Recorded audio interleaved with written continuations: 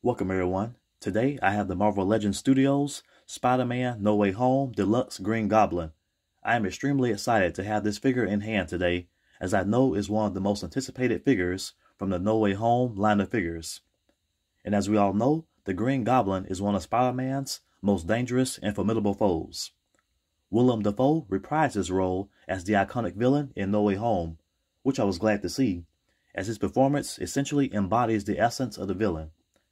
And I have to say that Spider-Man No Way Home is, in my opinion, one of the best Spider-Man movies, as it has just about everything. And with that being said, I am just very happy that this amazing movie is getting new figures, as they all look phenomenal. Now let's talk about the figure's box art. The front of it has a very cool rendering of the figure. There's also a drawing of the figure on a blue background here at the front. At the top is his name, Green Goblin. And along the bottom, you can see Marvel Studios, Spider-Man No Way Home. On the left side of the box is another amazing rendering of the figure. And on the right side is another rendering of him in a different pose. At the back is another image rendering of him without the hood and goggles. You can see the glider on the left side, and there's a smaller picture beside it that shows this articulation. And to the right of the figure are images of the other accessories. Then here's the top of the package and the bottom.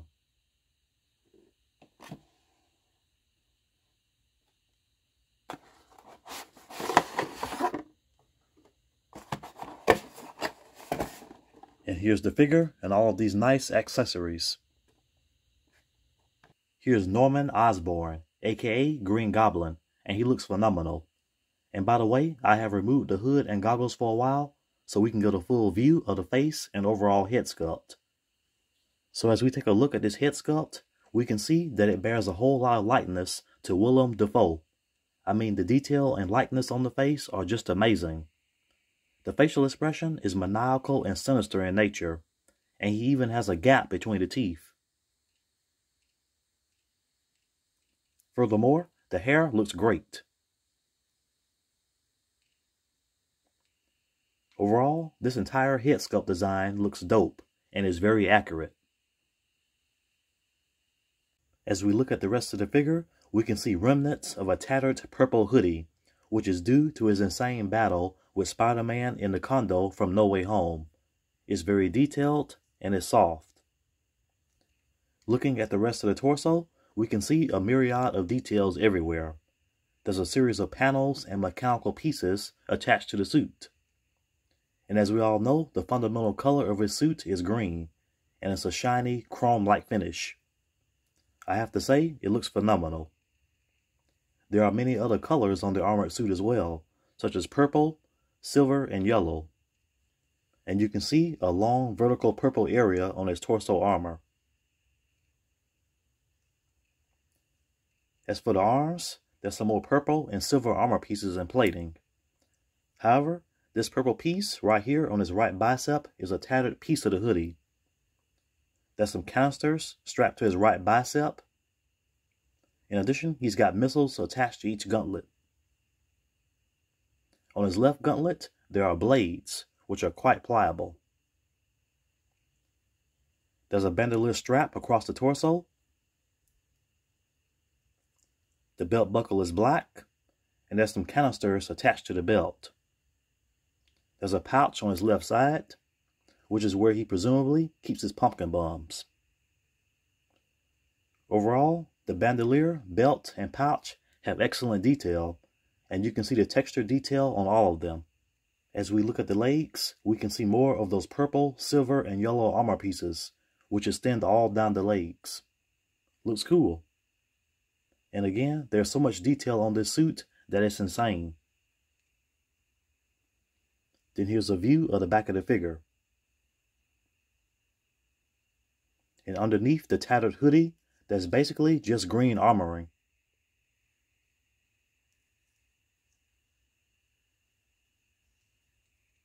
So as you know, the hood and goggles accessories are removable, and you just put them back on like this.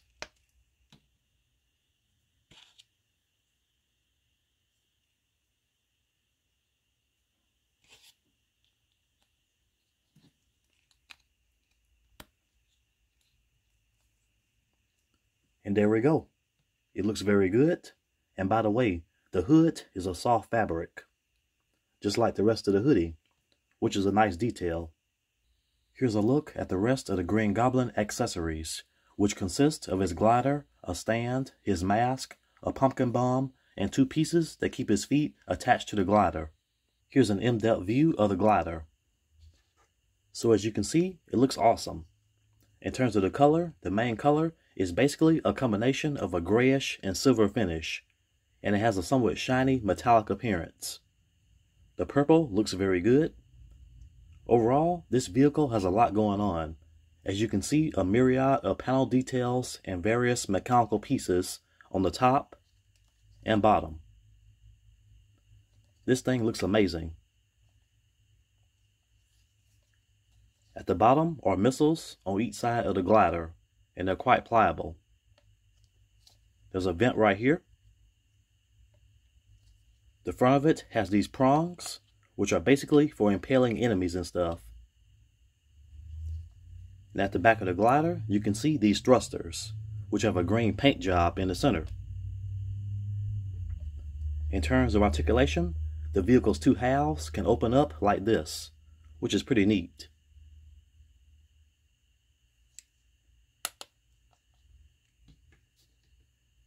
Alright, now here's a close-up view of the attachment pieces for the feet.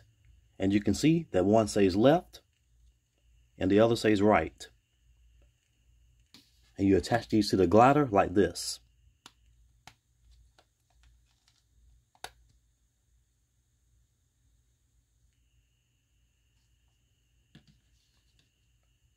Then here's the stand for the glider to mount on.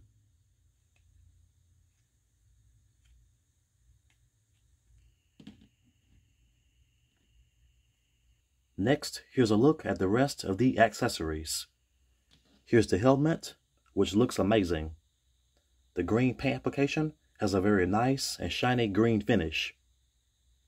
In addition, the lenses are a greenish gold color, which looks very good. Likewise, the teeth look very good, and the black area situated behind the teeth that covers his mouth has a really nice texture to it.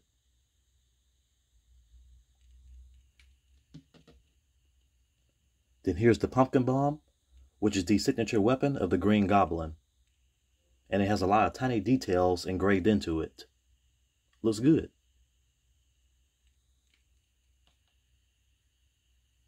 Here's the Green Goblin cruising on the glider, and he's wearing his armored mask.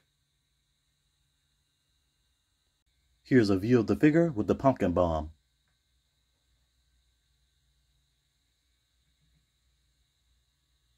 Next, here he is, equipped with both the goggles and the hood. And here's a view of him with the goggles again, minus the hood.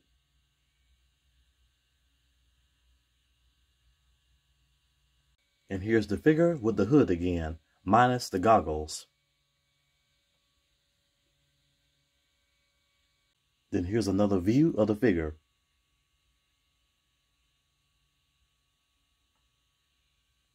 Then here's the figure in the pose without the glider.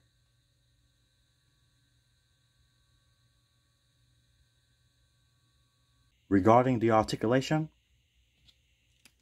he looks up that far. He looks down that far. His head can turn from side to side easily, and it tilts. Arms raise up all the way. Here's a full arm rotation, bicep swivel, double jointed elbows, and a wrist swivel with a hinge. He has a diaphragm joint, therefore he can pivot in various directions. He can turn at the diaphragm. He bends forward just a little, and he bends back that far. There's no waist swivel. The legs kick out that far to the sides. They extend forward all the way, and they go back that far. Thigh swivel, double jointed knees, and the lower legs go back quite far.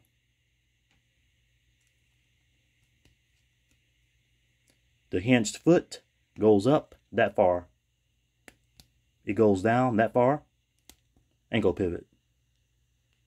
So as I get ready to conclude, I have to say that this figure has everything you can want in a Green Goblin action figure. I mean, there's so much going on in terms of the detail, and the green chrome-like finish on the suit is just amazing.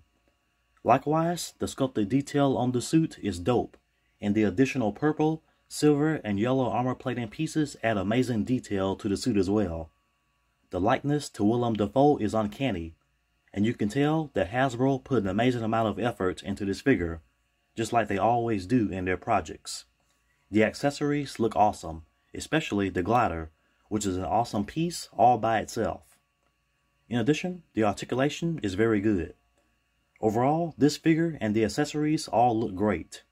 And to sum it up, Hasbro did a remarkable job on this figure. Next, I will soon be reviewing Green Goblin's main adversary in the No Way Home film, which is Tom Holland's Spider-Man, which should be arriving very soon.